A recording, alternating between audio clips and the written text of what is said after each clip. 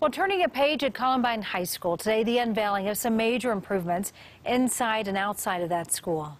School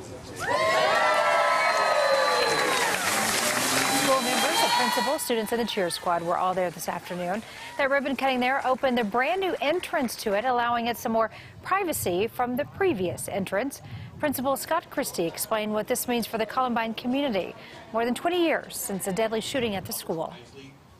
School is about, it's a model and symbol of resiliency, and it's a model of what happens when people come together in the face of tragedy and become stronger as a result. This edition, I think, just shows the strength of this community and this school.